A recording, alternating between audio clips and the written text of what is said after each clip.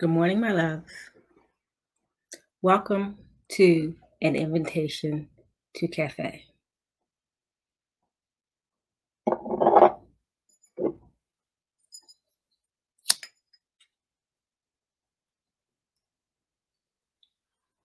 have lighted a candle for us. The light represents the light of the divine, whatever that means for you. We are bringing divine light into this space, into our time for cafe.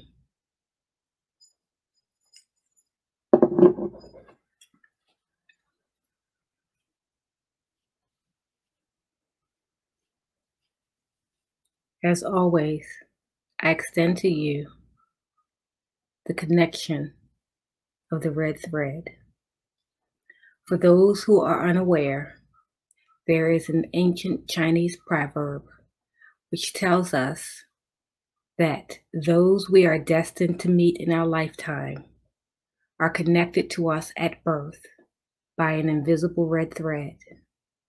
The thread may stretch, it may tangle, it may twist, but it will never break. I am connected to you as you are connected to me. I am called to the circle as you are called to the circle. I am responsible for my own piece of the red thread as you are responsible for your own piece. I witness you as you witness me, and may love be the center of all our choices.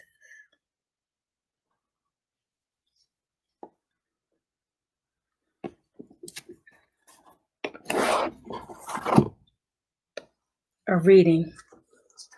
It's a poem by Shiloh Sophia McLeod entitled, She Eats Lightning for Breakfast. This night, she is shedding the skins no longer needed. Heavy trench coats shaken off on the dance floor. As she moves her body, she feels the electricity build. A lightening up of all heavy hearts held inside. Turning towards the shadows with wide eyes, she says, I see you, shadow stories. Thank you for your teachings. And you are not my master. This dawn, she declares, I will not hide from myself. I will not turn from suffering. I will not let fear dominate my experience. I choose to eat lightning for breakfast. I have lived through the sorrows needed to shape the self that is mine to become, and I will love with an unreasonable appetite for loving what is hard to love. This day, she dances weightless through the crowds of chaos, no longer fearing attack or needing protection, finding a freedom that is chosen, the kind that exists in the middle of war. She finds the needs in the world unique to her gifts and nurtures them, unafraid, knowing, deeply knowing. The great, great Spirit has chosen us to do a great work, and each of us is preparing ourselves for the journey ahead. This time is not a time to be out there without being in here. Each of us doing the work we need to do to get free of the stories keeping us from serving beauty. Dance with me through the chaos. because I need you. As long as we are in our own way, we cannot go where we are most needed. This is the strange medicine that in tending to the wounds of the world, your own wounds are tended. Your time, this is your time simply because you are alive. The mystery has brought you a sacred assignment. Your piece of the red thread is pulling you forward. Listen up. You don't need to save the world. You don't need to save yourself or get it right. Lay down those heavy thoughts to discover your time has arrived. Just show up. And because of you, what can be saved will be saved. This is more than enough. This is why she eats lightning for breakfast. A great force of light comes through her. She can block it or bear it. The heat is intense. Sometimes it threatens to consume, annihilate. She turns the lightning into prayers.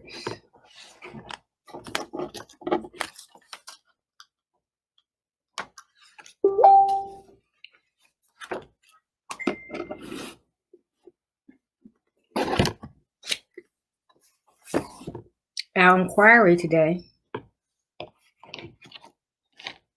is, are you doing the work you need to do to get free of the stories keeping you from serving beauty?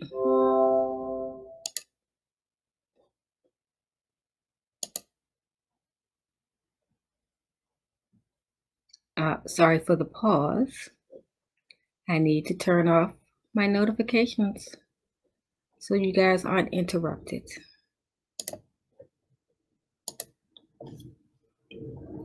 So let me read our inquiry again.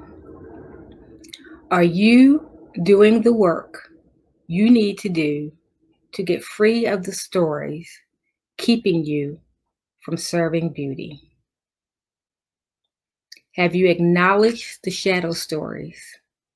Thank them and let them know they do not have mastery over you or your life.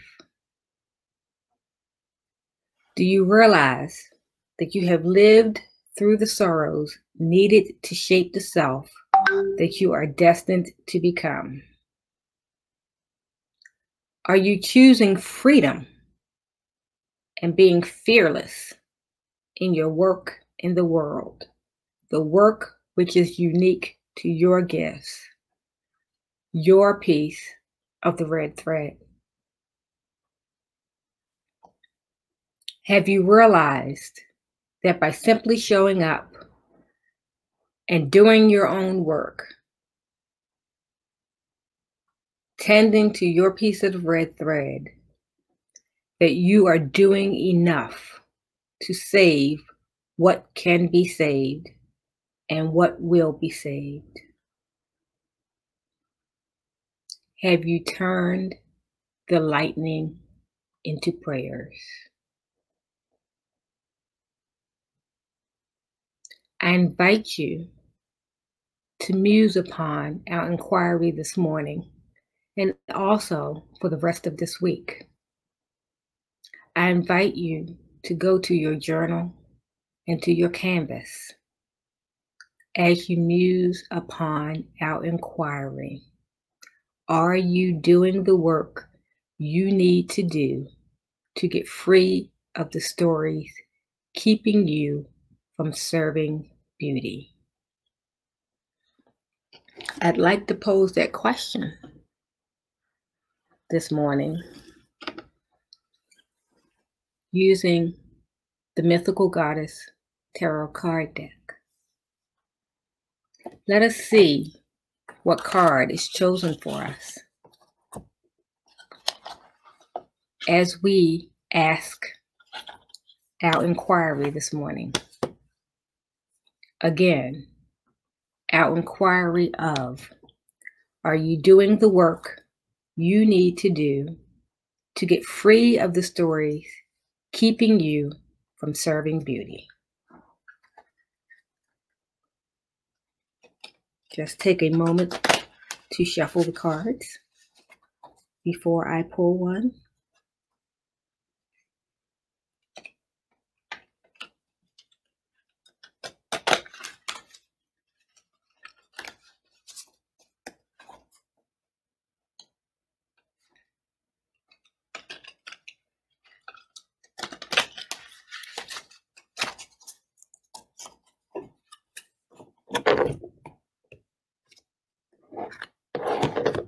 And I'll ask one more time before I pull the card. Are you doing the work you need to do to get free of the stories keeping you from serving beauty? And the card that has been pulled is community.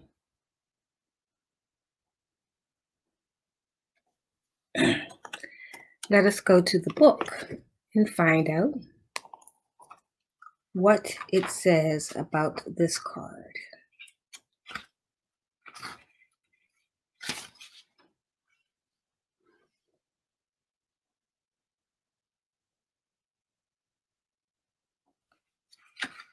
And you'll have to excuse me because I have to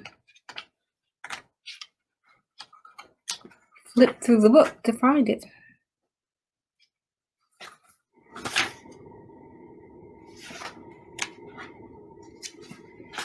Here we are.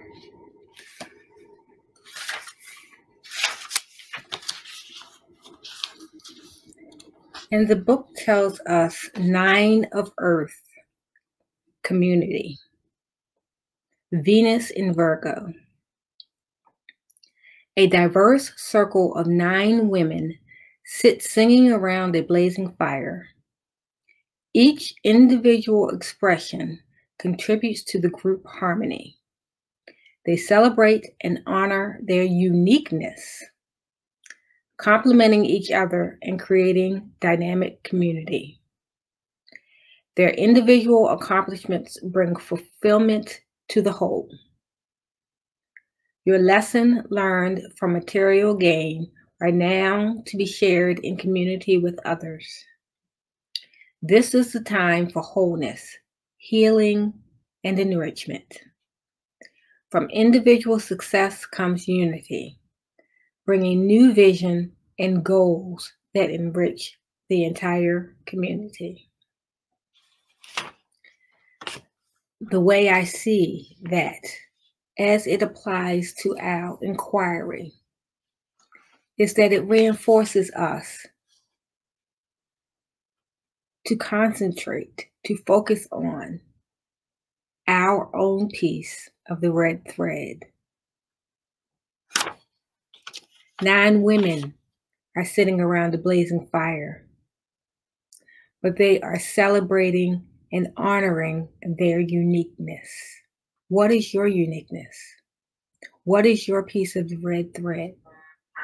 Are you doing the work you need to do to get free of the stories keeping you from serving beauty? For Cafe this morning, I am going to go to my canvas and I am going to muse upon that question. I'm going to consider the card that has been pulled that tells me that I am in a community, but even within my community, my uniqueness is celebrated and honored, and that my uniqueness, my piece of the red thread, is necessary to create community for the whole. So I invite you to also to go both to your journal and then to your canvas or your art journal, whatever you are creating in, and muse upon this question, ponder it. Think about the reading, the card pull, the meaning of the card, the fact that it emphasized community togetherness, but it was a celebration and an honoring of each of the 9 women's uniqueness. What is your uniqueness? What are you bringing to the community to help create wholeness? What is your piece of the red thread? I invite you to have cafe.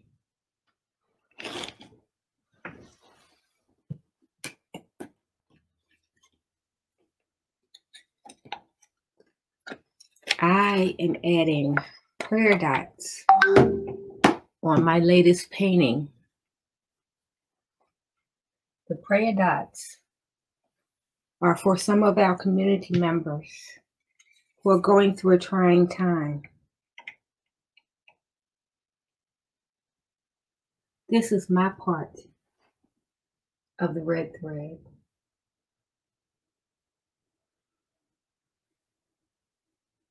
Honoring them by adding prayer dots for them onto my painting.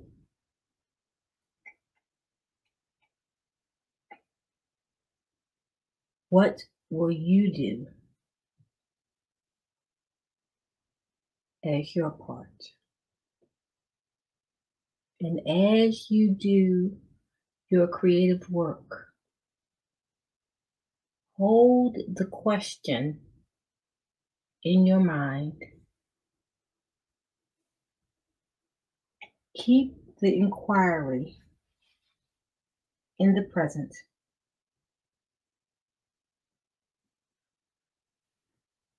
Keep the inquiry in your focus.